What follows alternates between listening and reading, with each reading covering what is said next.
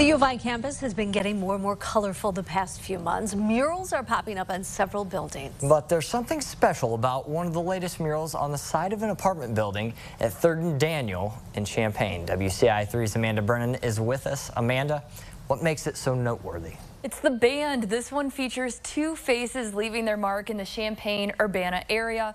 One of them is the Marching Illini drum major, and the other used to play cymbals with the band. Matthew Fellbein says the artists approached him a few months ago about using his photo as a reference.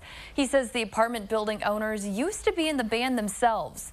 They wanted to pay tribute to the group and what they do for the community. After weeks of planning and looking at the finished product, Fellbein says it's all been very fulfilling.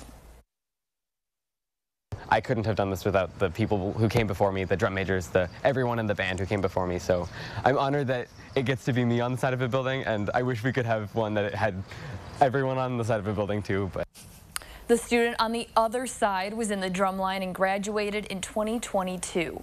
Now you can see the mural for yourself right in the heart of campus, or to check out the band in person. You can find them at the Illinois game this Friday night and the State Farm Center for a special concert on Sunday afternoon. Back to you. All right, Amanda, and you're an alum of the band. I am.